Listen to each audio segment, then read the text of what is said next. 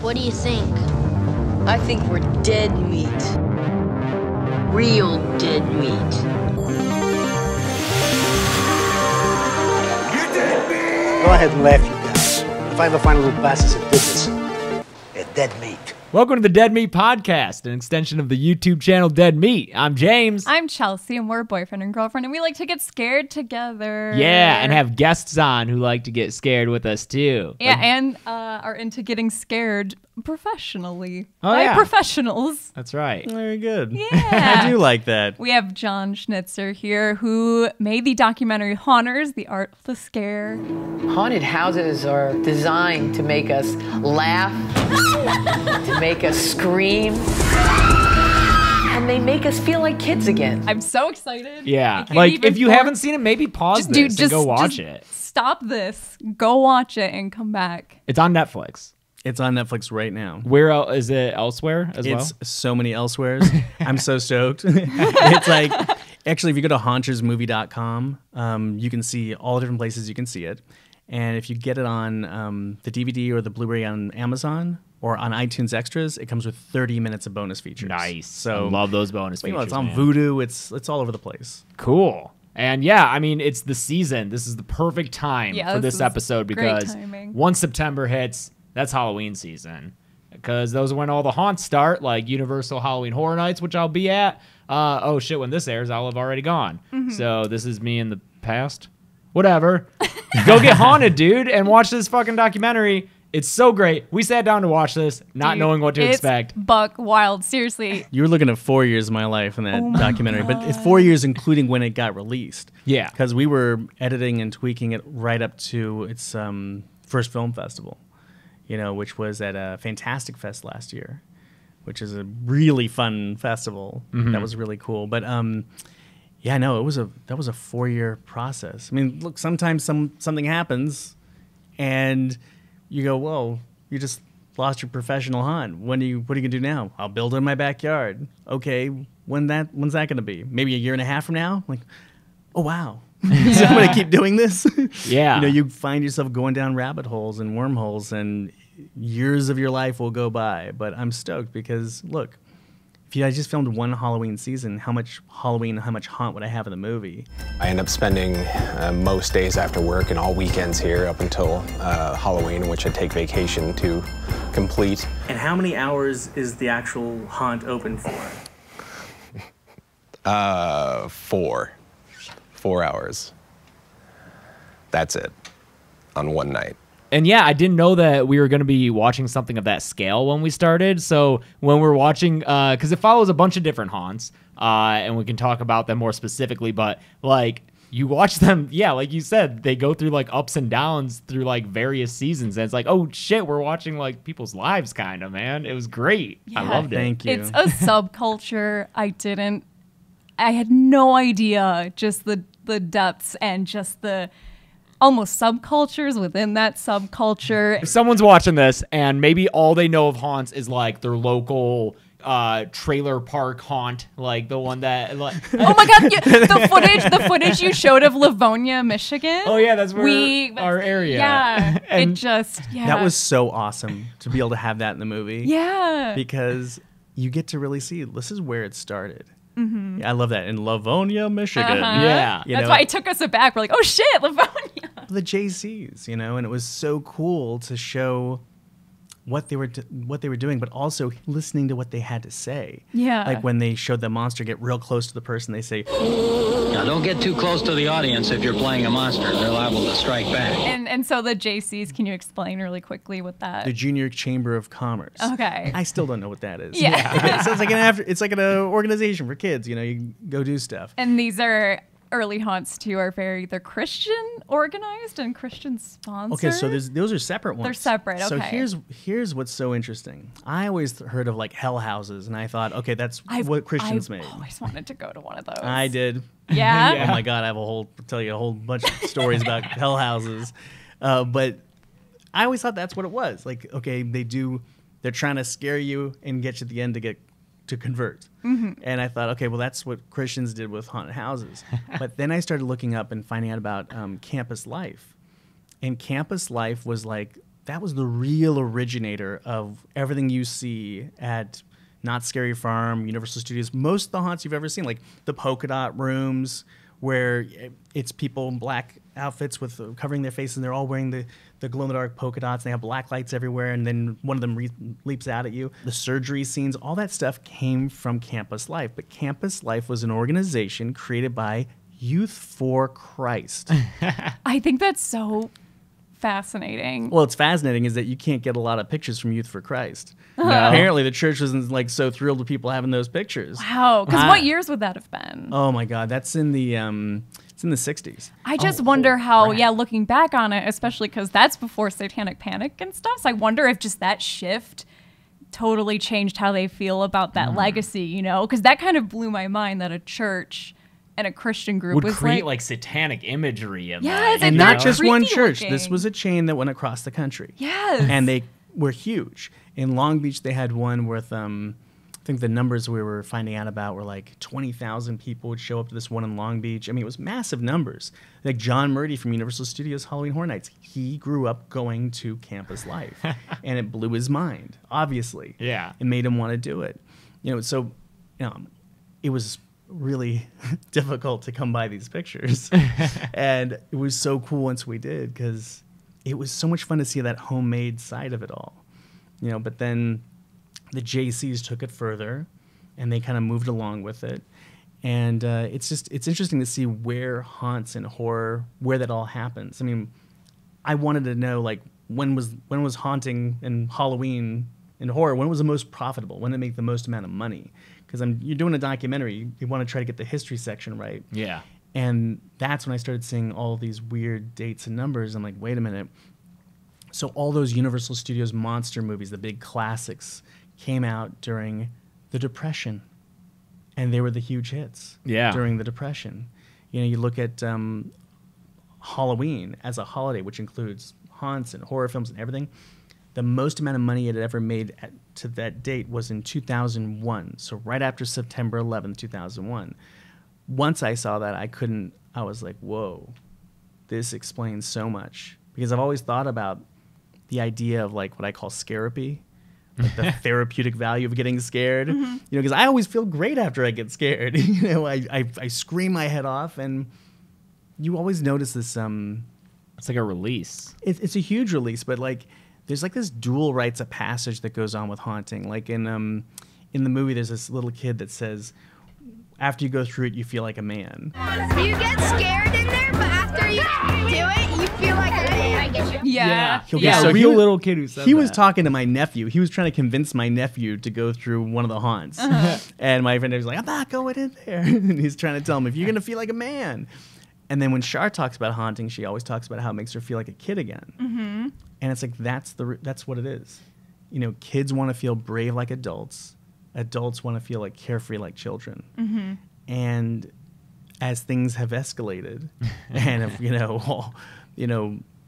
what we saw in the news with Gitmo and torturing, which then got reflected in horror films that had a lot of torture, which, the so-called torture porn films, which is not what Saw and Hostel, were setting out to do at all. Those are great films. Yeah. But it spawned a whole subcategory of horror. So for anyone listening who, like I said, maybe just knows of Halloween Horror Nights or Not Scary Farm, where there are like just mazes, where, there are a lot of fun effects and stuff, and you walk through and people jump out at you, and then you come out the other end, and that's it.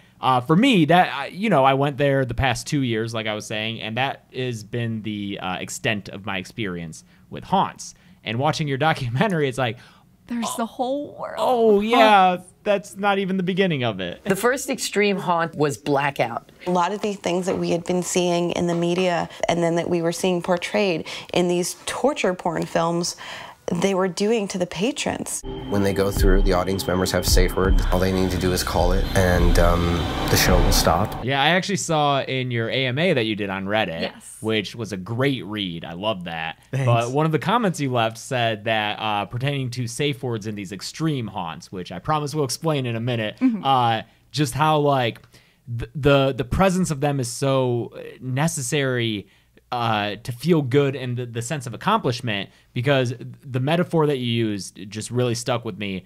It's running a marathon and pushing yourself and getting across that finish line, as opposed to if there's not a safe word and you're unable to stop the experience, it's like your body broke down and someone just dragged you across the finish line. So there's no sense of accomplishment there. You know, what's funny is that came out when I was having a conversation with Russ. I was doing an interview with Russ McCamey, who has the most extreme this terror is the thing. simulation. I have so many questions. I'll give you the answers. Does Victim Experience have a safe word? Yes. Does? There's only one. Does Freakling Brothers have a safe word? They all do. Just one. McCamey Manor does not have a safe word. That's just weak. I was asking him about no safe word. He was like, no, because we're really helping you get to the finish line. It's like a marathon. I was like, no, without having a safe word, it's like someone's dragging it. And he was like, you're wrong. You don't get what I'm talking about. I filmed a scare study that was so fascinating. That was, oh my God, it was so cool. It was this long. I wanted to put it in the movie so bad, but the conclusions didn't come out. There's still like another month or so off from coming out. Oh wow! This is this has gone on for years. So as a neuroscientist and a sociologist who studies fear, put on a scare study in an extreme haunt in the basement. It's called The Basement at the Scare House in Pittsburgh. They scan your brains before you go in. Then you go through it. They scan your brains again. They typically were looking for couples to go through it.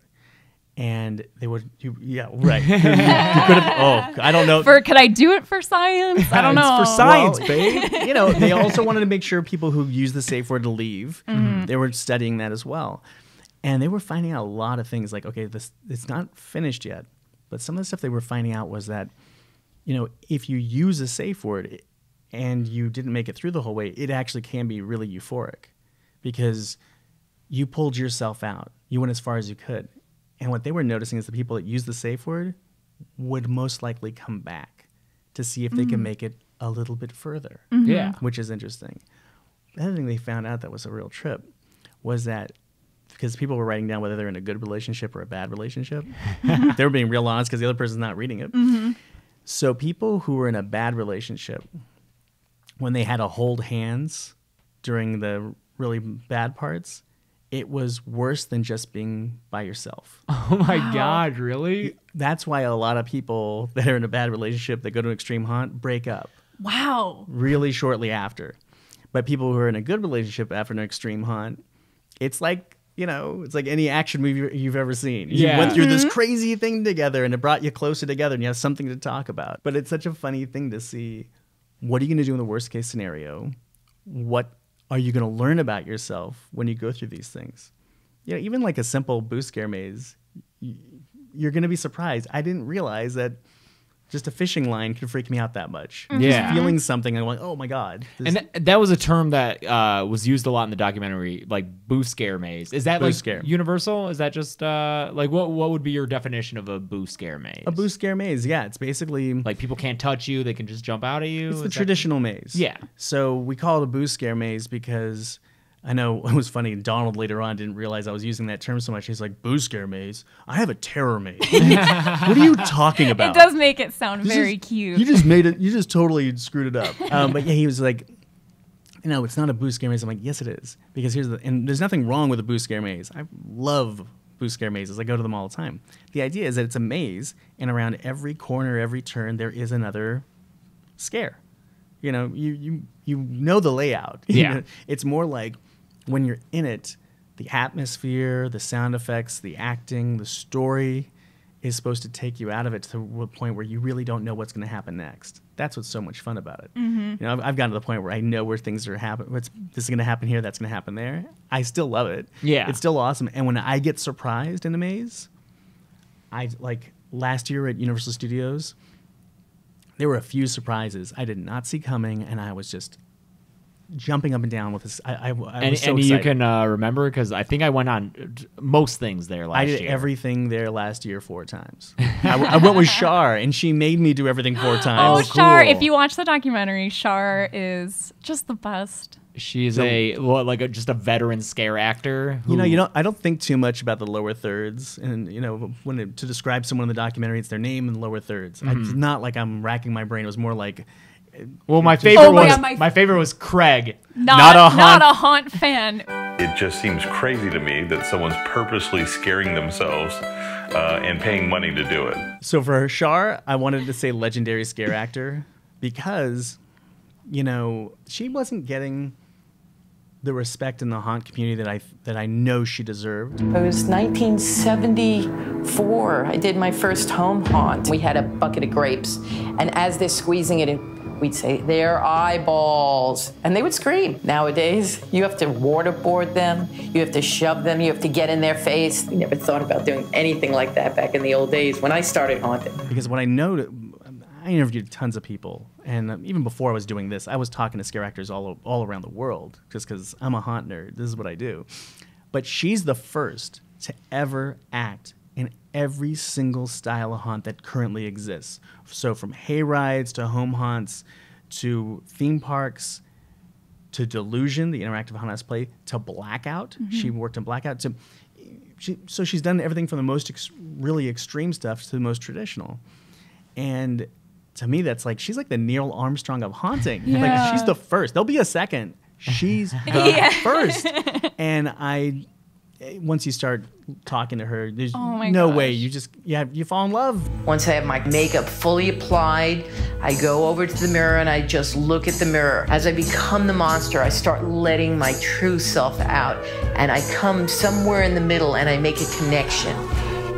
I'm that monster then, and there's no turning back. She just glows from the inside when she talks about haunting, and God, that's someone who loves what they do. You're gonna love it when you get to meet her, because she is one of those people that will not let you down. Exactly how she is in the film is exactly how she is. She's just this awesome person who lives for scaring people, and the problem with the documentary is that you have to stop, and it kills me that she's continuing to do all these amazing things. I love that she's doing amazing things, but she's like this kind of scare actor, coach, and mentor at the 17th Door Haunt.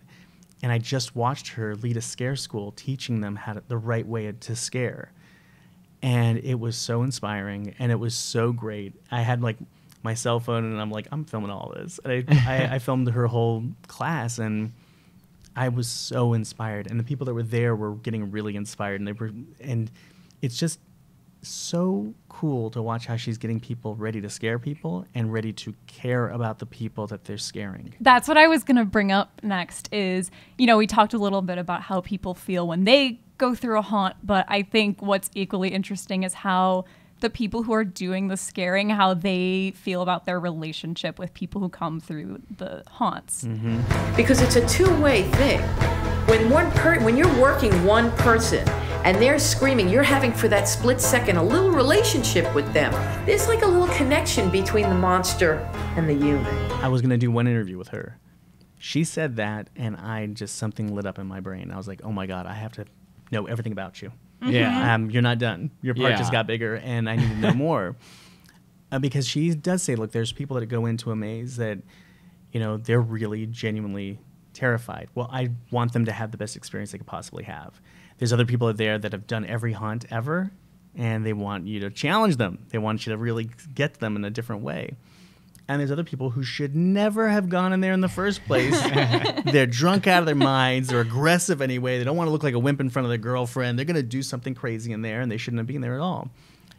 Craig, not a haunt fan. Yes. So he's the one that's more like he probably shouldn't be there. He's not a mean guy. He's such a nice guy. So I met Craig because I went to my nephew's birthday party. And Craig walks up, and he's a big, big guy. I don't even know, like, he's like a giant, and I'm like looking up at him, and he's like, I hear you're doing a documentary about haunted houses for Halloween. I'm like, yeah. I'm like, what do you think of that?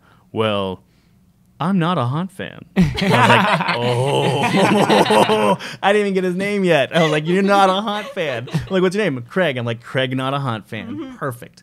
Like, tell me why you don't like haunts. He's like, then he tells me the story. It's so funny. It's so terrible, but it's so funny. It's a longer story too, because it's basically, I won't get the whole thing, but he went to Knott's Scary Farm with his wife. It was his girlfriend at the time. She loves going to haunts. I've actually, when I met his wife, I was like, oh my God, I've run into you at like so many haunts. She's like, I know, I see you at every haunt. She goes to every haunt and he does not. It's a different kind of haunt widow. And he went through a haunt at Knott's Scary Farm and the monster pops out and then he smacked the monster right in the face. It was like a reflex. The zombie comes up to me and says, "Sir, please don't hit the monster." Yeah. And then I look and it's a little girl. and like when he goes, "Not my proudest moment." Yeah. That was such a good moment. He really, it took me 3 months to convince him to let me. He's like, people are going to see this and think I'm a monster. No, I'm like, no, not at all. It's the most human thing, Yes. and I love it. No, you totally, you see this big, huge guy, and you go, this is a giant teddy bear. And then he has the other thing that, big dudes have. They haven't had to deal with fight or flight where people like me had to deal with fight or flight. I didn't grow up with a giant beard. I'll tell you right now. I got skinny arms, really short, and when someone would threaten me, I would run like crazy. This guy, what happens? If something were to jump out or cause a problem, then he just reacts. And his reaction is going to be to swing or punch or push. Yeah. Because that's what he does. So how do you retrain your brain to go, I'm going to go through this active terror experience and I will be passive and submit? It's not for everybody. Not everyone can do that. My wife grew up in like the Baltimore punk rock scene, so nothing scares her. She's just like, I've been through worse. This is nothing. So for her, she's just looking at the decorations and stuff. So it's interesting to see how different people appreciate these experiences. But yeah, last year at Universal, the thing that surprised me, the Jigsaw Maze. I love the Saw Maze, yeah. I was really surprised at how much I enjoyed the Saw Maze. And it was just fun to see the actors and the different torture implements, like screaming for help. The guy with the head underwater. And the doll. The head underwater. His head's underwater, and he's like, blah, blah, blah, and you're like, how is... And of course, there's a bit of a line, there's a bit of weight, and he's got to keep dying over and over again. But I'm like, this is amazing. But they had that scare at the end, where it was the people with the buckets on their head being dragged to the wall. And as you got to the wall, then the saw blades popped out and then air spritzers sprayed you in the face. That was such a great surprise. I did not see that coming. I thought in my mind, there's no way saws will pop out of the wall like the movie. Didn't even think of, and it happened. The Ash vs. Evil Dead maze. Yeah, I did that one twice, yeah. That was incredible because they actually had scares that were funny. There were some people online in like little haunt groups that were really mad. Like, of course. Ash isn't supposed to scare. He's supposed to be the hero. The only scary part should be the monsters. I was like, okay, shut up. No, I do remember, I think there was video footage of me going through the maze, and when I get scared by Ash, I'm like, come on, you're supposed to be the good guy. That's what's the best part. Yeah. Number one, he's the kind of good guy that would scare anybody anyway. Yeah, fuck it. He's the problem good guy. He's the anti-hero good guy.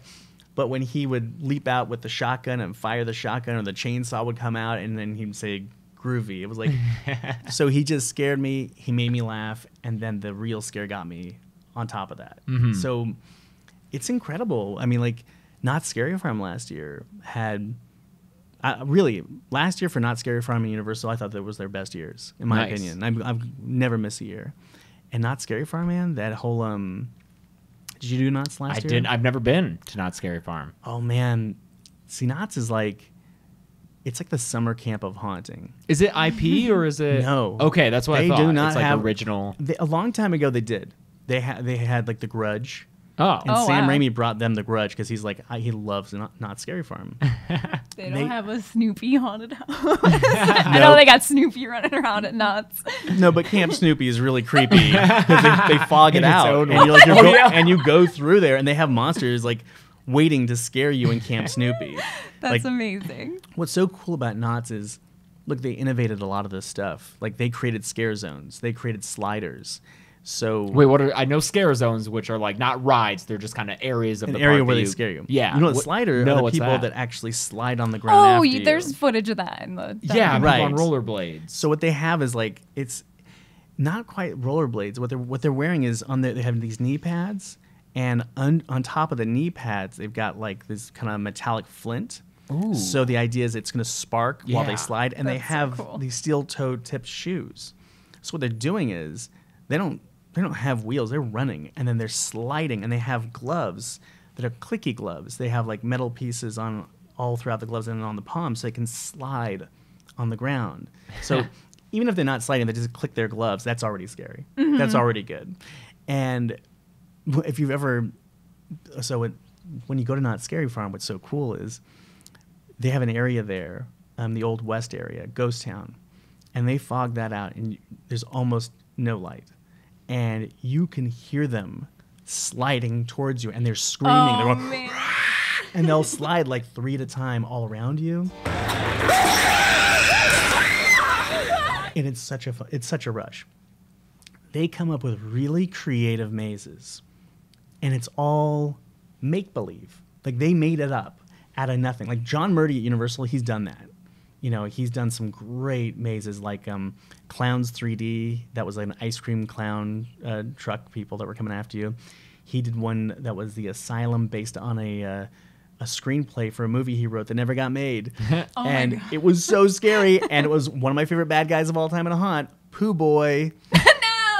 You went through a bunch of clotheslines with dirty underwear. Oh, it smelled like poo. Oh, no. You see on the wall, it smeared Pooh Boy on the wall. Damn it, Pooh No, Boy. this is the second podcast in a Dude. row we've had to talk about someone writing stuff with their own poop. That's Really? like, I think that's a first in podcast history. That's Yes. I'm glad I was number 2. Yeah. Thank you. All right, that's it. I have to.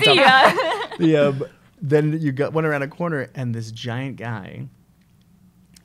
He is just wearing a dirty diaper, and he has poo smeared all over his hands, and he looks like a giant baby man. Oh and my- he leaps out at you, waving his This hands. was at Universal? Yes. It's a family company. Oh, well, but there was another guy pinned to a wall with syringes, and his flesh was pinned to the wall, and he's leaning forward. Dude, he La Llorona, and his La Llorona was incredibly scary. Oh, that's going to be a movie? People always try to make that in a movie. Yeah, It's a folklore. Yeah, you know, and it's it's a creepy story, but that maze in particular, they did it 2 years in a row. It's the one where you see footage of online where you see a woman being swallowed up by a giant person's eating the person in bed. Oh, yeah, and they're yeah. being swallowed into there. They did like a different take on that with the Freddy one last year, but it's not quite the same because La Freddy Llorona was worm. the Freddy worm, but this was like a massive, massive thing with a real person sliding into it, screaming. There's stuff on that online that's so great. So Murdy is fantastic at original storytelling. Knott's, that's what they have.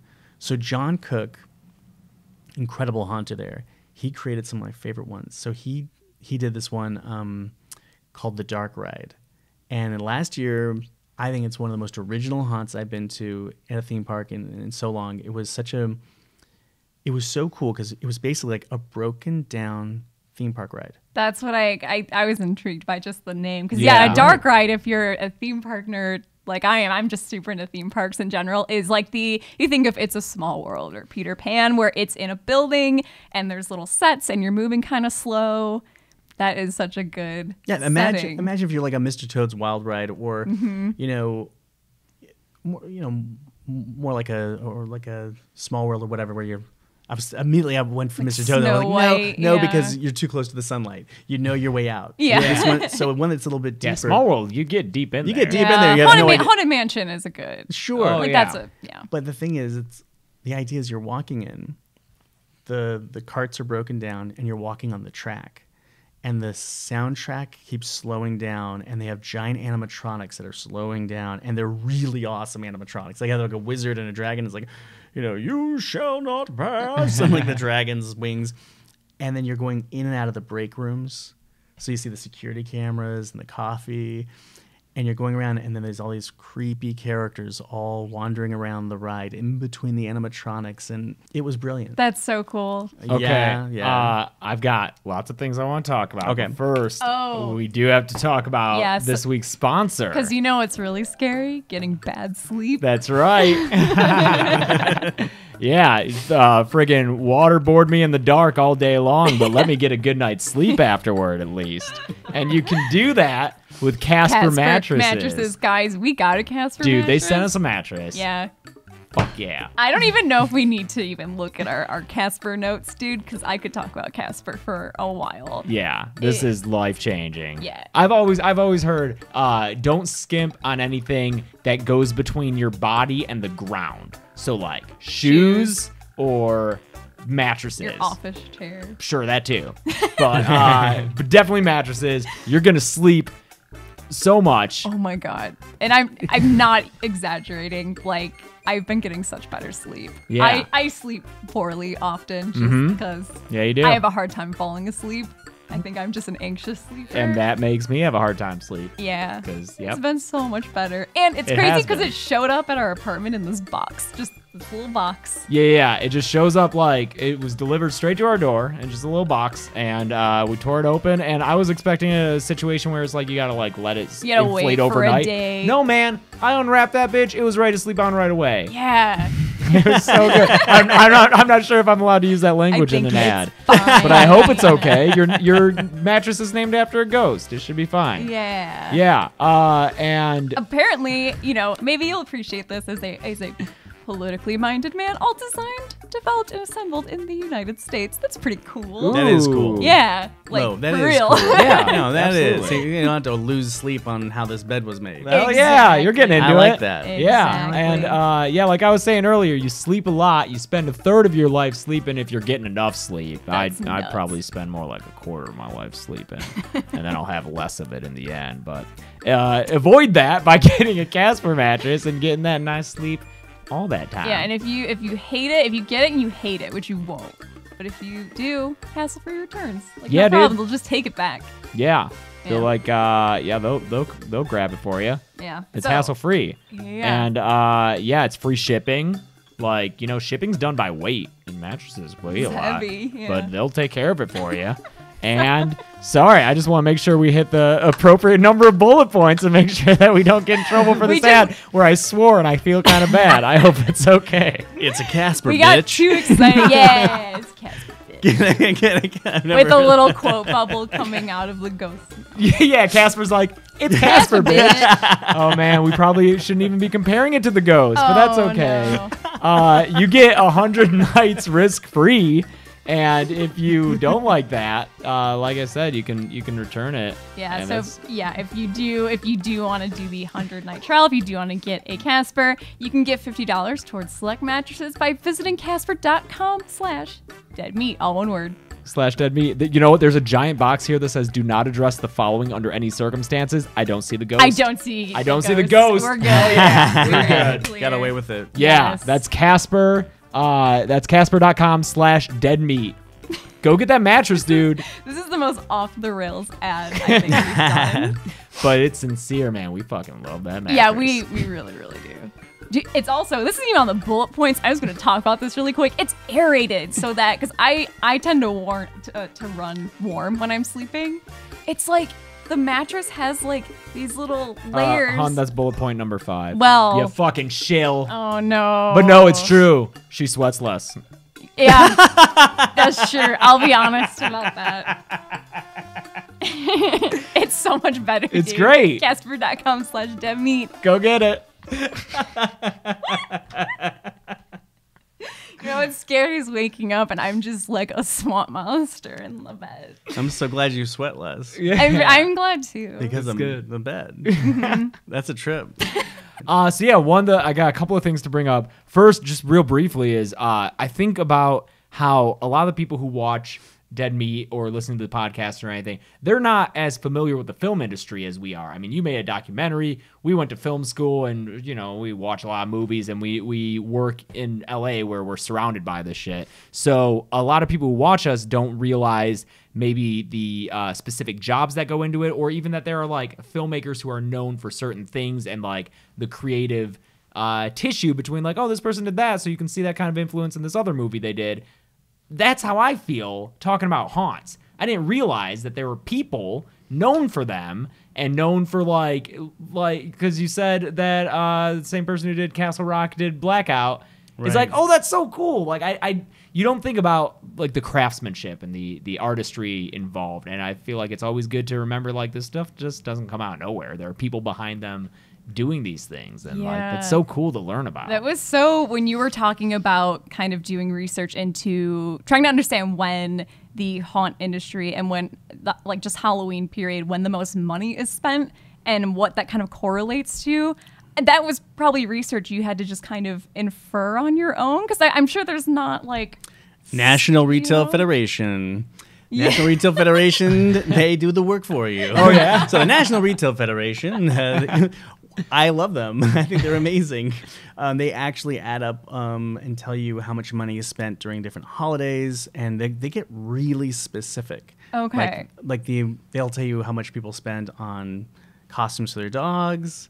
But you can find out things about how money's been spent on your pets over time. Oh, cool. Because these studies tell us a lot about being the American experience. Yeah. It says a lot about society. It says a lot about trends in spending money. It says a lot about everything. It's a lot about people. And I bring up the economic aspect because we kind of talk about that a lot just in general in the podcast and what's going on in the horror film industry, and it didn't even occur to me that you could also look at haunts and what's going on within the haunt community, what kind of style is popular, what kind of experience is popular, what people are spending money on, that you can also kind of correlate that to what's going on, because in the end, like you said, it's an art form. And yeah, definitely. And seeing, like, watching your documentary and seeing these haunts get constructed from the ground up, it's like, oh man, just the work and planning and it's crazy. Passion that goes into it. It's great. Oh, when you're talking about the trends, though, it's so crazy because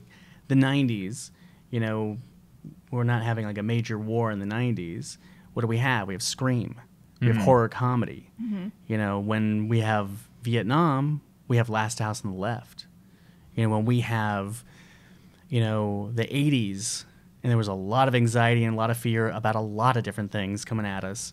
And what do we have? We have, Freddy Krueger. We have, it's like Freddy and Jason. They're all getting so popular then, like all the big franchises. And when we're, in a terrifying war on terror, what do we have? We have these crazy anxiety terror films, where you have like Saw and you have Hostel. So it's fascinating to see these things play out. It's interesting to see The Purge play out the way it's played out. Yeah. It's fascinating to see movies that kind of capture the anxiety of the moment without being so literal. That's the thing that horror has on drama. Like if someone says, hey, I got a great drama about how terrible things are nowadays. Would you like to look at it? It's like, no, leave me alone.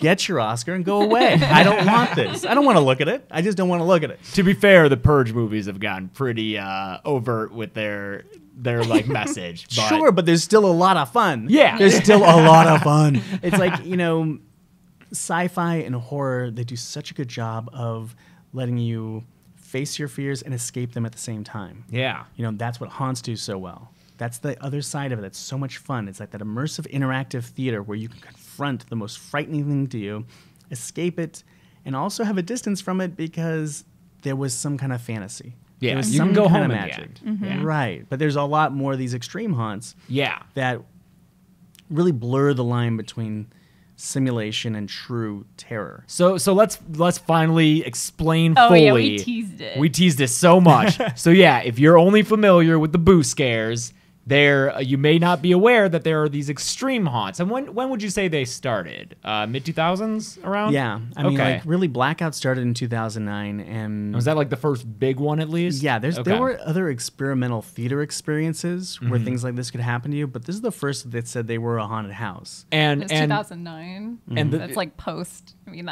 that's post-economic crash. Sure, you know? I think that makes sense. Because 2008. During the financial meltdown, that's when haunts and horror even made more money than it did in 2001. September 11th, thoughts definitely arose at knots. Are people going to be in the mood for Halloween?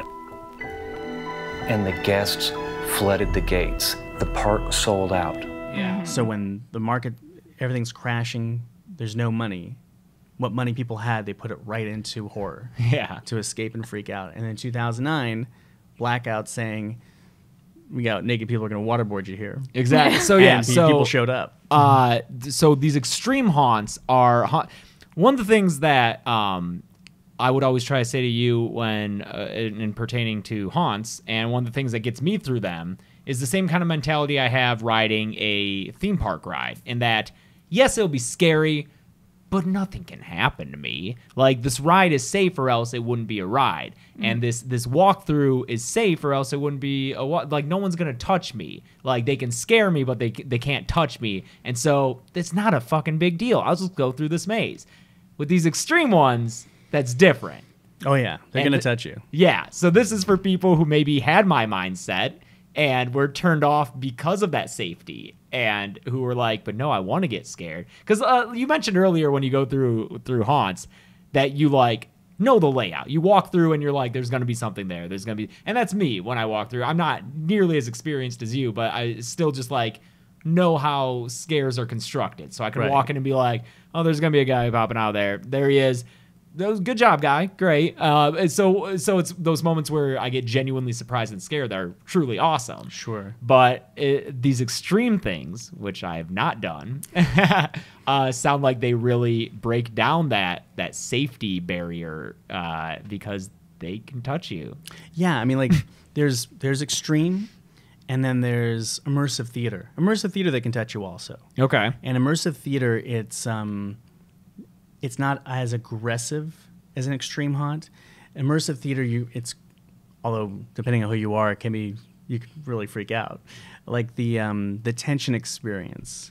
So Jerlyn Bousman, so director of Saw 2, 3, and 4. Yep. Boom, you got it. I like it. So he also created the tension experience, and the tension experience. Did you hear about that one? Mm-mm. So this was a thing that first existed online, where it was like a cult. It was like a really strange cult that you had to join by saying these different phrases, and then you had to post on your Facebook page, and then they would interact with you. Then you would get phone calls. Our friend Brianna did that. I think it might. I think it's the same exact thing because she was telling it a British guy calling. Well, they use different voices. Sure, yeah, they use different voices, so maybe. Yeah, but there was a time when I was calling them. And he was using a voice disguiser when he's talking to me, and I was just trying to set up an interview. That's it. And it was just like, well, listen. And I'm like, no, come on. I don't need it. Just tell me if we're gonna do the interview. And okay, we're gonna do the voice again. He's like, I'll talk to you at 3 a.m. I'm like, great. Another 3 a.m. phone call. And it was like, one time he was in the car with his kids, so it was funny because he was talking to me, and then all of a sudden you heard, Daddy, I'm hungry. I gotta go. Like, okay, a lot less scary. So what they did, though, is they created this thing that was a giant buildup that went on for months, and then you got an invitation to actually go to the place. And this is exactly what she. Okay. Yes. So the tension experience, and they were very hands-on and did a lot of crazy things, but no matter how intense and how frightening it got, you can tell that you were in the hands of like really good people. Like this is a great, like when you watch a crazy Wes Craven movie or a John Carpenter film, you can always, no matter how insane it gets, you know it's coming from someone with a really good heart. Yeah. You know, they're not trying to scar you for life. They're just trying to scare the hell out of you. And so the next year he did something called the Lust Experience, and which is more like Eyes Wide Shut party. Oh, okay. Gone even weirder. And then now he's doing something called Theater Macabre, which is supposed to, I'm terrible with French. The only way I can do it is if I sound like a sexy French lady. It's a Grand Guignol style theater.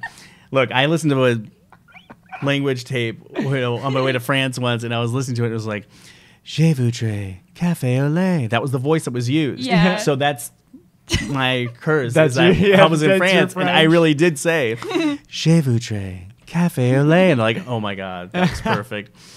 I wanted a coffee and milk. But so he's also going to be doing a year-round version of Lust Experience in Vegas. So he's just doing all kinds of amazing things. Oh, so cool. Immersive theater, you've got your Bousmans, you've got your John Braver, who's kind of like, I feel like is the Spielberg in that area, because it's very reminiscent of like a Spielberg movie, the way he does Delusion. So there's a lot of, there's Creep LA. They also did The Willows. So Creep LA this year will be, you just read the descriptions. It's so much fun because they tell you it's not a haunt, but it's like, okay, yeah. But you have to say that because it is. And it's immersive theater and it's in the haunt world, but it's very much, you're going to be crawling and climbing and exploring. And when you're doing things like that, you just get caught up in the moment. So anything can scare you at that point because you get so, they did the lore experience last year.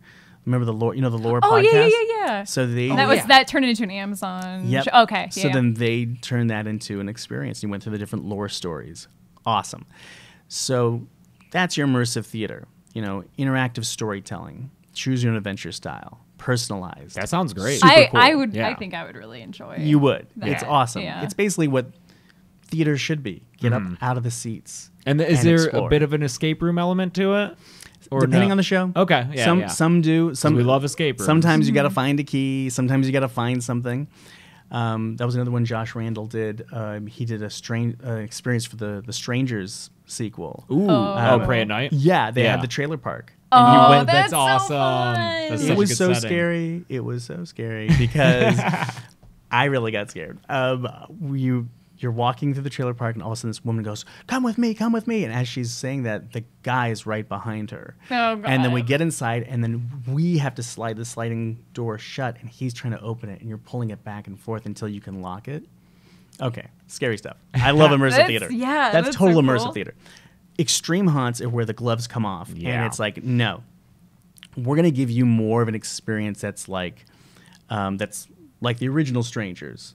They're gonna wrap, Yes, yeah. right? And there's even been one that was in Big Bear where it was like that, where you were it was 8 hours in a cabin in Big Bear, and someone started knocking on the door, and then the power gets cut, and there's people underneath you and around you, and it just got crazier and crazier. Is kind of cool, actually. The idea that like you're put in a house where you're in a home invasion thing. Yeah. And then they're gonna tie you up. They're gonna gag you. See, like, that's crazy. You're gonna get pulled off into the woods.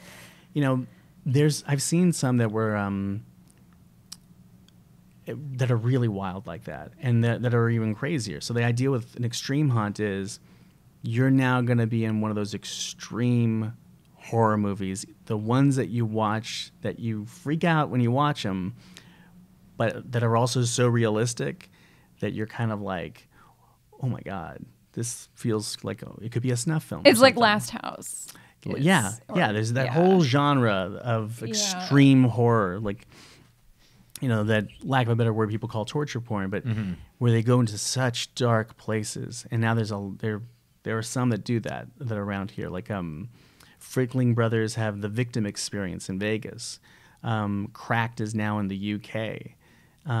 But the most extreme, the most horrific, and the most terrifying thing of all time is McCamey Manor. Now, I don't like saying that like that, because then immediately it makes someone goes, sound, I gotta try it. Go. Yeah. Because what happens, like, people kept telling me, this guy is telling people, it's the most terrifying thing in the world. You don't want to do this. And then people go anyway. I'm like, what was the advertising campaign for Evil Dead? Exactly. Yeah. The people are always asking, what's the scariest movie you've ever seen? Because I want to go see it. But like, go watch this documentary. Yeah, this is not like a, oh man, it scared me so much. This is like a, no, really don't, because you see people go inward when they get really scared. Oh my God. When people get really, really, really scared, it's not when they're having fun, it's not it's fun. Screaming, right? It's like, Yeah. oh my God, that was crazy. You know, that's what happens. When it's so extreme that it's crossed a line and then you see people just kind of glaze over. Yeah. There's a couple times where you see that in the movie. It kind of makes me mad because I was done there. No, we're not gonna let you quit. Like, that's when I wish that there was a safe word because I was so done. I remember that feeling and it was horrible.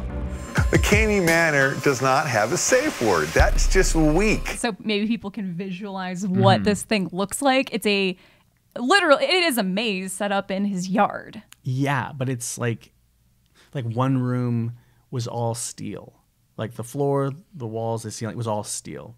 Other rooms, they had all these really wild designs. Some of the robots, the animatronics that were in there was one that was in there that was worth $30,000. There were two that were worth $20,000. There were many that were worth $10,000. The guy spent hundreds of thousands of dollars building this thing. Yeah. And it's built in such a way where if you're not using a certain part, you can actually push the walls and then they can flatten the other areas and you have more room in a different room. It was real, and even that functionality of it was really creepy.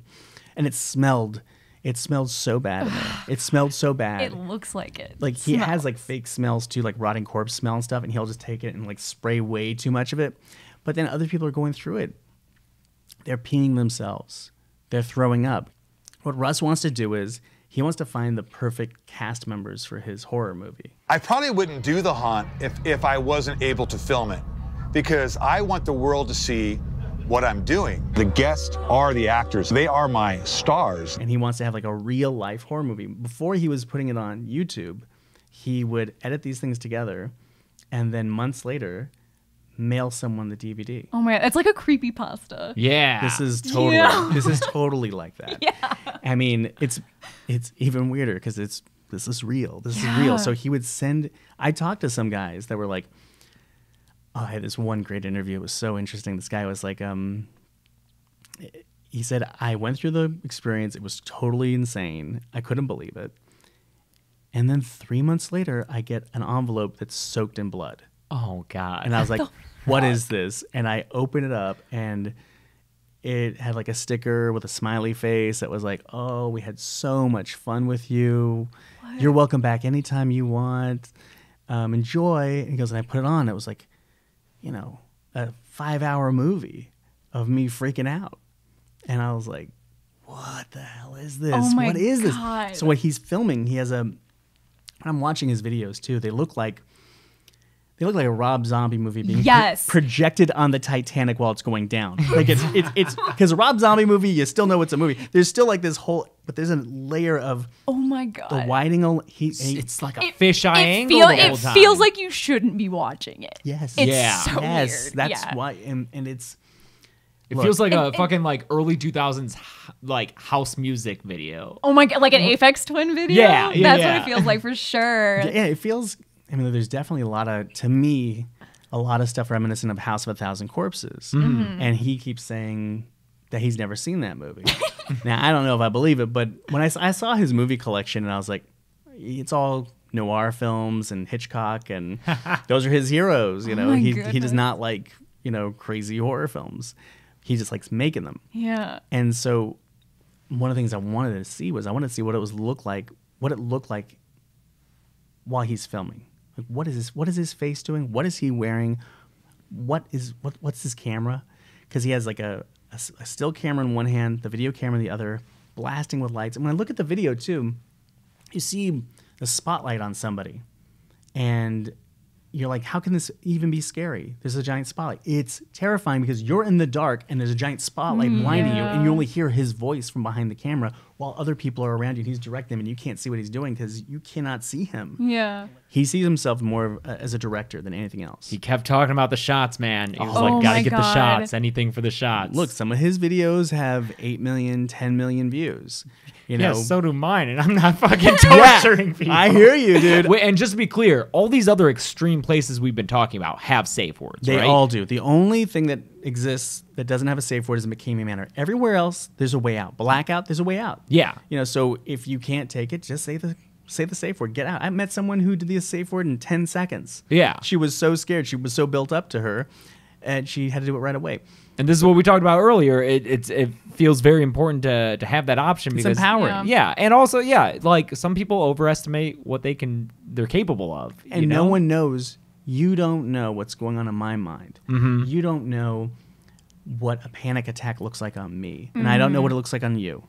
When you say you've had enough, and I'm thinking, oh, but it's nothing compared to what I could handle. It's really, when it comes down to it, it's so much about consent. Mm-hmm. Yeah. You know, and you need to have consent in order to have this be an experience that's not going to be traumatizing. That's true with anything in life. I mean, that was the thing with Blackout. When I asked him, what do you look for in a scare actor? He was like, well, I look for someone with a lot of empathy. I want to find someone that really cares. This is acting. It's a simulation, you know? Yeah, but not McCamey Manor. Not McCamey Manor. They're looking for the real deal. It's physically abusing the people, even though they say they're not, and they're fine afterwards. You know, when a cat plays with a mouse, when the mouse is dead, there's no more fun in it. That's how I like to haunt. I'm never going to put somebody in a position where they can't get away. He has that thing called Mother's Room. Yeah, I saw you mention this in a few comments on the AMA. What the fuck is that? What is it? I don't know if I got to that in the AMA. Because you said that you left. You couldn't handle out. it. So what's Mother's Room, dude? What's Mother's Room, man? What's Mother's Room? I got to tell you about what happened to Christina Buster, because we won't forget Mother's Room. I'll never forget it. I wish I could. I wish I could forget Mother's Room. Oh, man. Too disgusting, too horrific. Fuck. It's in the movie for a second. So Christina flew in from Kuwait. She's an American contract worker. So she flew, 19 hours to go to McCamey Manor. She gets like a month or so off from work every year. So she does it during Halloween to do as many haunts as possible. And she really wanted to do McCamey Manor. And she kept Skyping with him, and she's going through it. She went with a couple that were there from England, and they were there for their honeymoon. Oh, no. And I was like, why are you doing this? I have honestly forgotten every reason that I may have thought this was a good idea at the time. He proposed at Halloween Horror Nights. We thought this would be so great. I'm like, this is very different from Halloween Horror Nights. Yeah. Like, yeah, but we want to see what we can handle. And I'm like, all right. So it's a group of 3. They get to the waiver part, and the lady from England is like, I don't know if I want to sign this. I don't even know if I want. No. Then Russ got so mad. He's like, you're derailing the whole thing. Oh, no. Okay. We're inside the haunt now. And Christina's in an area where Russ is interviewing her. He's talking to her. She's already been through a bunch of different things. And at one point, there was several times where she's like, I got to get out of here. And she wasn't really freaking out. I mean, in the inside, she probably was out of her mind freaking out. But on the outside, she was just like, I got to get out of here. And Russ goes, oh, you just got here. There's no way. Then there's a part, she's on her own. I'm with Russ and her. I'm filming Russ while Russ is filming her. And she just goes into shock. And I'd never seen someone's face just go into shock, but I was like, that's someone who just went into shock right there. I said, Russ, you have to stop. She went into shock. He's like, did she really? Are you in shock? Are you really in shock? And he's like taking pictures. Is this what shock looks like? I'm like, okay. I put down the camera, I picked her up, and I took her inside the house and put her on the couch and so she could sit down. And she was not saying anything. She was walking, but her eyes were just in a stare. Yeah. And I just sat there, like, making sure she's okay. And 30 minutes later, she snapped out of it. She goes, why am I not in the haunt anymore? I was like, whoa, because you went into shock. She went, wait a minute. You took me out? Oh, my God. Because I went into shock? This is bullshit. Oh, my I God. flew 19 hours for this. You got to put me back in there? And I was like, look, I think you need to relax for a second and really think about this. Russ comes in and he's like, he's like, how's it going, baby girl? I'm sorry. Are you okay? Are you all right? And she goes, no, I want to go back in the fucking haunt. He's like, And of course, Russ hates swearing more than anything. Really? Yes. He said he mentioned that. He was like, Swearing of is course, not no allowed. cussing. And Yeah, we he's both like, were no. like, oh, okay, Jude. At this That- point, we were so done with That's what he describes. He's like, well, blackout, they've crossed a real line, but mine, at least, there's no nudity, there's no swearing. And it's Yeah. Like, okay. Oh my God. God. That's like that's the main concern. I know one other person in life who is like, I hate cussing, but he's a piece of shit. Like, you know, I don't know what that is. It's like Norman Bates, man. Yes. Like, if you repress everything, Yeah. then you have a dead mother upstairs. That's what you have. Something's going on. But We're gonna get to mother's room soon. Oh, God, no! I forgot. I don't even want it. But so Russ goes, okay, well, settle down there. And she's like, fuck you, put me back in the haunt.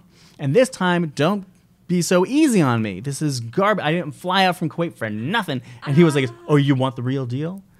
And I was like, I'm not even filming this. I'm just going, okay, everybody. All right, no, you're not going back in. I'm like, I'm not that professional. I've not gotten paid to be a documentary filmmaker. I want you to be okay. And she's like, no, stay out of this. And he's like, oh, you really want it? She's like, yeah. You're like, oh, we're gonna bring it if you really do. She's like, I do. He's like, fine. And he runs back in the haunt, and then all the sounds start going back on, and all the sound effects, and all the music tracks, and it's building and building and building, and then the lights in the house start turning off. And then he comes running in and grabs her, throws her over his shoulder, and then runs back inside. She does 4 more hours. Oh my God. It was the craziest shit. There was a thing that they had there that he had this 16-year-old kid build for him, custom made. Oh man, This that's kid- a whole other thing. And that kid was like, he flew in from Texas, and he's obsessed with haunted houses and theme park rides. This kid's gonna be like the world's greatest Imagineer one day. Yeah, like Because he little can do, Tony Baxter. He can do anything, and what he Wow. created, just looking at it, was like, this is terrifying. It's out of a Clive Barker nightmare. Oh no! You're sitting in these seats, and they have these giant sledgehammers above every seat, and these lights and everything. They strap you in. They put this gas mask on you, and you hear this clock ticking and ticking and ticking, and then the clock is done, and then the sledgehammers swing, and they stop just right here. Oh my God. But the second it stops, your mask fills up with this fake blood that's shot through an air hose, and it goes right up your nose. and Oh my God! it feels like something just hit you in the head, and your eyes water up because it's such an impact. Oh my and when God. they take the stuff off, all this fake blood is coming out. And it's all pouring out of their nose. So some people think, is my nose broken? Blood's pouring out, and she's like, and it's over. It's all finished. She goes, thank you so much. That was incredible. Shaking hands, the whole thing. She went back. I think she went back 3 more times. Holy shit! And loved it. Like, I filmed one guy.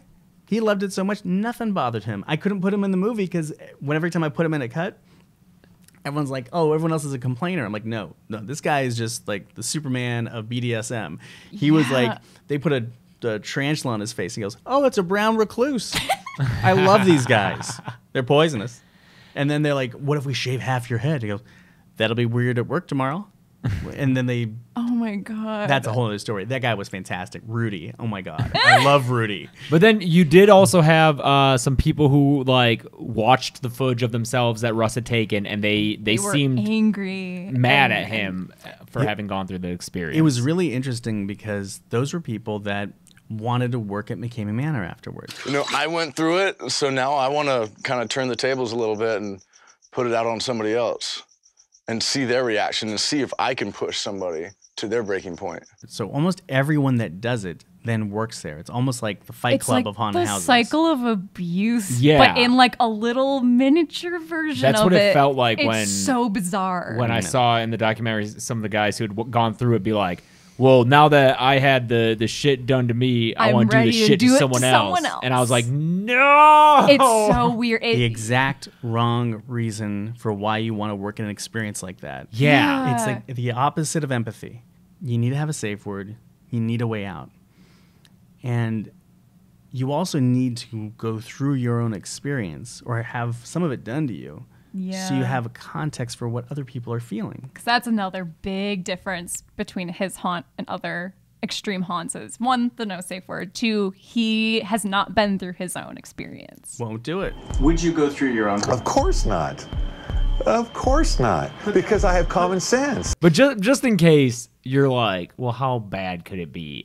Just when he was interviewing some people to be his scare actors, I remember one thing that stood out to me was he was like, if they throw up, pick up that throw up and put it in their mouth.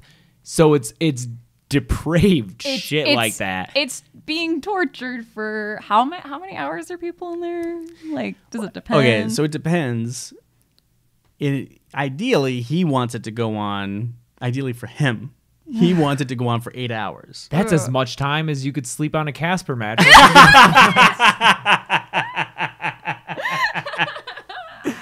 Oh man. Well, the other thing was that, like, with those other places, I would go through and I would have a sense of like, okay, I trust these people who are doing it to me are like actors, they're professionals. But when it got into a little bit about how his Russ hiring practices. Yeah, and they were like ex-skinheads. Yeah, and just not great background checks for people and underage workers, like just kids. Yeah, the kids, I will say this. Those kids were the greatest kids. And those kids like meant so well. And I really love these kids. This kid named Freddie.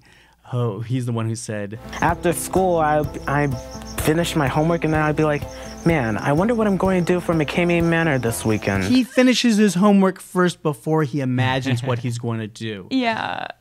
Oh my God. But what happens when you're in charge of a bunch of kids and you lead by example and you say, now go crazy. And you encourage them to go crazy. They're going to do it because they want to fit in. They want to make you happy.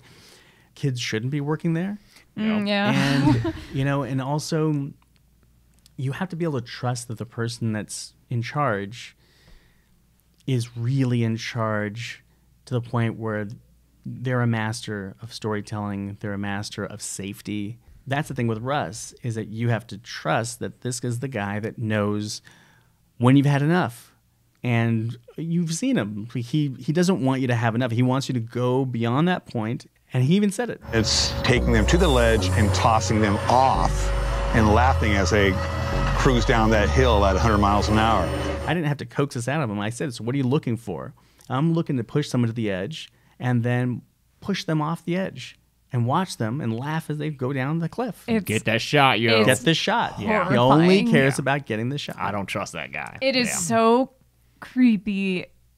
Like just listening to him talk about how he feels when he makes people feel like that. It's so weird. It got to a point where during the movie, I turned to James and I was like, at least he's doing this instead of making snuff films. Do you know what I mean? Instead of actually murdering. I know.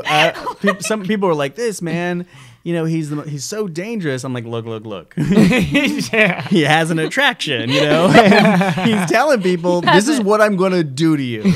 Yeah. And then he does it to them. Yeah.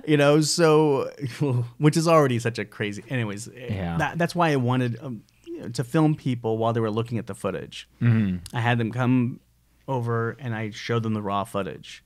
So they were sitting there for hours looking at the footage and they hadn't seen it yet. And in their mind, they were going to work at McKamey Manor because that's what you do. You'll get that full experience. That's so crazy. And as they were watching it, that's when they realized they're not going to work at McKamey Manor. Yeah. Because they were looking at it and they went, I could never do this to somebody else.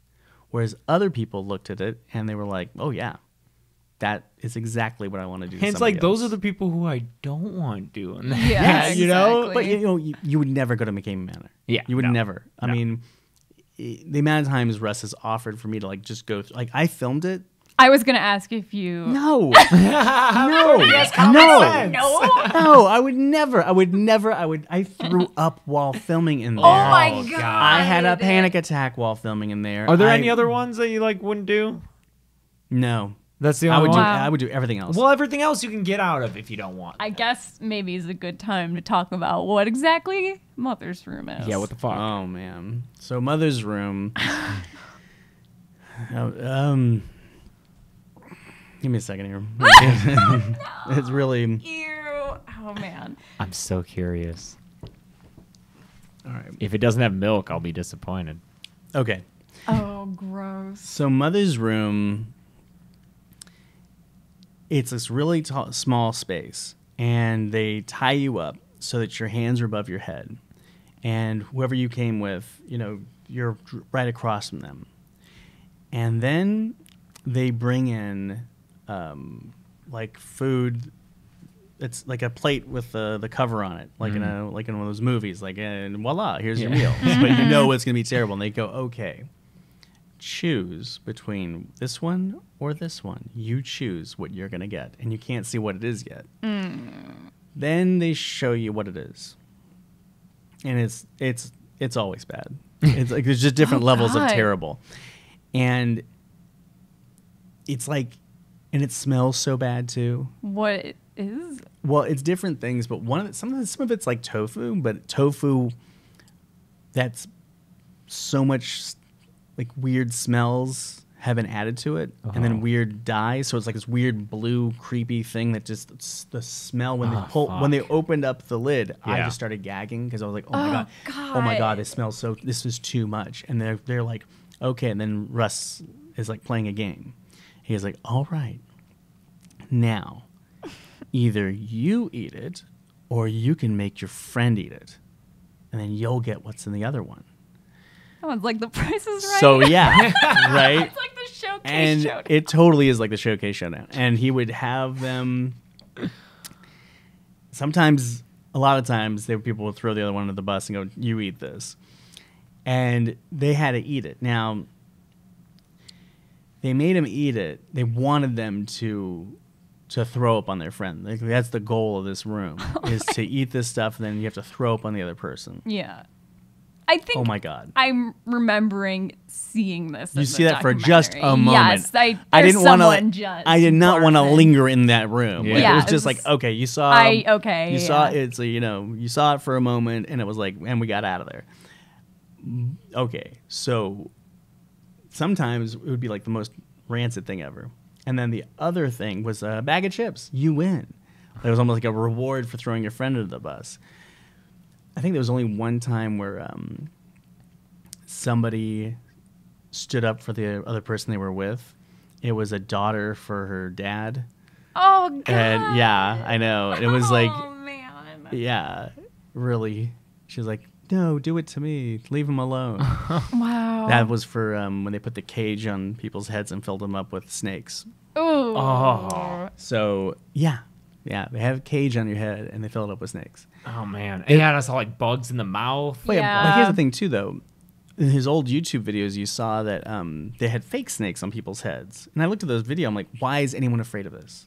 It's a bunch of rubber snakes with water being dumped in your head, and people are like, "Get me out of here!" Well, they had people with pinchers that were behind them, so when they dumped the snakes on them, then they had people pinching them, so they thought that they were real snakes, and they couldn't tell the difference because something's pinching them while this water and things are moving around. So, and when they're in the heads in the cage, they've got this block that goes around your throat, so you cannot move. Oh no. Okay, I mean every room was. Yeah, God. And then like we said earlier, but if you're getting fed gross stuff and you're throwing up, you have Russ telling them to scoop the vomit back up and put it in their face. God. Now the thing that's so crazy too is like, I mean, it's not a business, so there's nobody coming through from the health department. Mm-hmm. So it's not like we're not talking about the most sanitary place. People are throwing up everywhere. Yeah, He had 12 dogs because he loves greyhounds. He has a great. Keeps rescuing them. That's very sweet. That's very sweet. Yeah. He takes care of dogs while people are screaming for help in the backyard. So the admission price for McKamey Manor is 4 cans of dog food, which will be donated to Operation Greyhound, which is a greyhound rescue society, and that's where we got all of our greyhounds. But every once in a while, like, they'd be walking through the haunt because people are all tied up, and they're blindfolded, and they're walking through, and then a greyhound walks by, and people are like, what is that? What is that? And it's just a dog, and he's got to go to the bathroom. And it's like, there's nowhere else to go. The whole backyard is the haunt, so it's just going to go there. Man. Yeah. So gross. Yeah, I know. It was, so there were a lot of fake smells and authentic smells and all kinds of crazy stuff. Look, and Russ made up a bunch of stories that weren't even true because he wanted people to have all these weird conspiracy theories about what was going on. My favorite this. is the betting one. Yes. Yeah. That was really interesting. The rat race one. That's what I said, too. I said the movie Rat Race. And he's like, oh, I haven't seen it. He totally did Rat Race. Yeah. It was a total There was a rip-off. conspiracy that he was involved with Vegas, just like betting rings. And yeah, like in Rat Race where they put people in I scenarios. can just imagine and bet John on Cleese betting on how far someone would make it. And Yeah. I thought that was interesting. And I was like, oh, this is a really interesting story. And everyone online was so mad about that. Mm-hmm. And I guess it was a smart thing because people were like freaking out about that. And that wasn't even happening. I'm like, the real things you should be mad about are everything else. The hiring practices are terrible. Isn't it technically, I'm sure this varies state to state. Isn't it kidnapping? What he does? Okay, so did I open up a can of worms? It's very interesting. It's very interesting though, Okay. because what do we hear? What do you see on the news all the time? The second someone says they want to leave somewhere and you don't let them leave, people call that kidnapping. Yeah. I mean, that's legal. That's law, right? Why hasn't Russ McKamey ever been sued? He was pretty lucky. But I think it has a lot to do with when the people go through it, that I think where someone can feel victimized and where someone can be victimized, that the victim feels like it's their fault because they saw the videos before, they heard about the warnings, they read this very crazy waiver, and the waiver was insane. The waiver is like, we're going to stab you. I feel like the waiver probably wouldn't hold up in court. Waiver is a piece of paper you take to court when you sue somebody. It means nothing, right? So, but you're reading it, and it's like saying we're gonna force feed you, we're gonna choke you, we're gonna stab you, you're gonna basically we might even kill you. And it just says these things on a piece of paper. So I'm thinking maybe when people go through all that in their mind, then they go through it, and then they realize that they're going to see all the footage also, and it all kind of starts adding up, and it makes them go, oh, I just want this to be over. Yeah.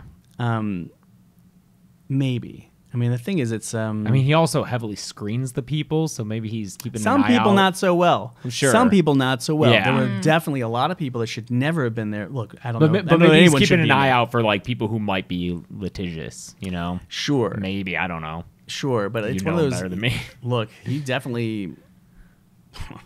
There were some people that got in there, I was like, man, this person should not be in your doorway. Yeah. This person is not right for them at all. And he kept saying that he had all them do all these medical tests beforehand, or like get a doctor's note telling a doctor, well, this guy's going to drown me and force feed me and do all this stuff. Well, let me see that doctor. You're healthy enough. Let me just... No doctor exists that will do right. Yes. Which is already crazy. And so now it's not open in California anymore. No. Because this was in San Diego originally, Yeah, you right? see like the beginning and middle end of what happened in California. Right. Yeah, we captured that. And now there are 2 of them? Okay.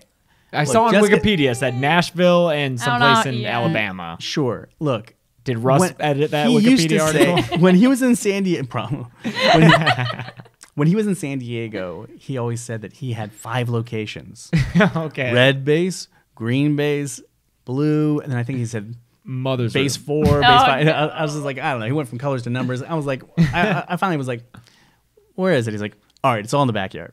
Yeah. You know, he gets them in the van. They're all blindfolded. He's driving them around in circles, and then he takes them in the and you think you're somewhere else. I see. However, the new place, I haven't been there, but whenever he tells me anything, I take it with a fistful of salt. Like, just like, I don't know. I don't know if this is real at all, you know? Okay. But actually just messaged me a bunch of stuff about what's going on there now. I mean, now he is forced to have a safe word. And where? Oh, really? Mm-hmm. Where for sure is there one now? Tennessee. Okay. Tennessee. So he's in Somerville, Tennessee. And yeah, the sheriff over there doesn't take kindly to not having safe words. Yeah. So good. Yeah, a lot of the law enforcement had seen my movie and called me. Wow. And I was getting phone calls from people saying, "Is that real?" I was like, yeah. But is it really real? I'm like, yeah. But is it like a Blair Witch documentary, or is it like a documentary about maybe a real Blair Witch? And I was like, oh my God, can I record this call? No, no, you cannot. I was like, this is perfect though. And like, so there's no safe word, there's no way out. Like, no, that's just messed up. We got to get he needs a safe word. Have you seen Dark Tourist? No. All right. Now you saw my movie. Yeah. You get the unofficial, almost a sequel, more like a, spinoff. What? It's basically he goes to different places and does different things. And episode 8, the finale, he goes to the new McCamey Manor. Oh shit! Fuck. Okay. That's what we're gonna do after. You're right. I'm telling you, like I was like, it was kind of like, what's it called? Dark Tourist. It's on Netflix. It's on Netflix. All right, So great. it's a great double feature. Honestly, if you're gonna watch Haunters, when you watch Haunters, Yes. then watch the last episode of Dark Tourist. Just skip right to it. Okay. Because he's there waiting for you. Cool. And you'll see, you'll see who Russ is with now. You'll see the whole thing. Yeah, And no it's spoilers. I won't. Thank But you. it really was a trip. But before you do, Haunters. Haunters. The Art of the priority. Scare. Yeah, so Haunters Jon the Art of the Schnitzer. Scare. So a couple things to know. Yeah. We're going to be doing something on September 25th. Yes. We're going to be doing like a streaming watch party. The idea is we're going to have a countdown. It's going to be like about 6 o'clock Pacific Standard Time on a Tuesday night. And we're going to have a countdown, and then everyone's going to push play on Netflix. We're going to watch together. It's going to be Shar, Donald, Darren Lynn Bousman. Oh, cool. That's so and cool. A couple people who survived McCamey Manor Nice. that want to talk about man. it. The Haunters at the 17th Door. We're going to be inside the 17th Door also. Great. We're going to be inside this one crazy room that they have this year that is absolutely insane to look at. And so that's going to be a lot of fun too. And we're going to go through it, and as people ask us questions on we're going to probably do Facebook Live. As people ask questions, we'll answer them, and our favorite questions are going to win prizes. Nice. So we're going to have tickets to our favorite haunts. We're going to have autographed DVDs, posters, a lot of fun stuff. What day is this? That's going to be a Tuesday, September 25th. So is that a week from today when you're watching this? Yes. Okay. Yes, when if this you're goes watching out. this podcast or listening to this podcast, the The day date it comes out. Date came out, comes out. Yeah. Yep. Perfect. Then It's a week. It's a week. And we'll put links to everything. Yeah, Thank we'll link you. the hell out of Yeah. it. It's so good. And It's oh man. Yeah.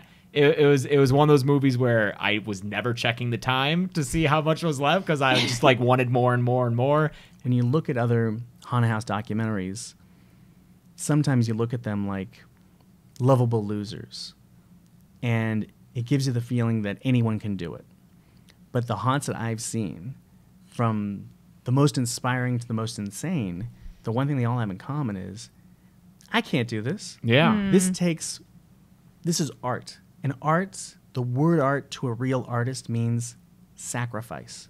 You have to be willing to sacrifice everything to create art that even if it doesn't live permanently, it's going to live forever in someone's mind. I still remember the first home haunt I ever went to when I was a kid. I could tell you the exact layout. I know the pattern of the carpeting. I remember the smell of the smoke machine. I remember it perfectly. And I remember the first time I went to Knott's Scary Farm, the first time I went to Universal Studios in '92, I'll never forget it. And the experience of first walking in there the very first time, and it's such an incredible art that these people are doing. Even the ones like Russ, where they've crossed a line. He's crossed a line. Mm-hmm. But what has he done to create this? He was willing to, sacrifice all his money. Mm-hmm. Because people, they paid in dog food. Yeah. They paid in dog food, okay? They weren't paying money, and he spent, I think it was around $500,000. Yeah, that's what I said. People are sacrificing everything, their time away from family, their money. You can argue what the reasons are some people are doing it for, but for most people, like Donald and Shar and Rotten Apple, 907, my favorite home haunt, they're in the opening of my movie for just a moment, they're talking. They work on this all the time. This is their passion. They care so much about it, and this is their art. And you might even think in the back of your mind, why would Shar, who is a scare actor who's been punched and been beaten, she's going to need knee and back surgery from everything she's done. Mm-hmm. but she keeps doing it. And some people go like, write it off like, well, why would she keep doing it? It's like, well, what about Muhammad Ali?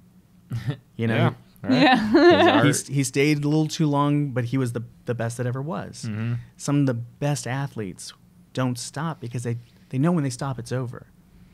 And I got the same feeling from Shar. She loves it so much, and she's so good at it. Mm. She's so brilliant at it. She's such an artist. That's really why it was like the art of the scare. Mm-hmm. You know, I really wanted that idea of sacrifice, that idea of something that's hard to achieve, hard to reach, you know, and for people to look at them not as hobbyists, not as lovable losers, but as visionaries, whether they've gone too far or they're doing it the right way, but there's something there. You can't go to school for it. There's nothing that no one can teach you yet how to do this.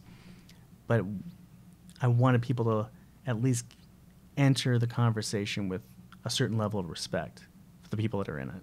Yeah. You know, which is rad. Now, when the movie's over, feel free to have an argument.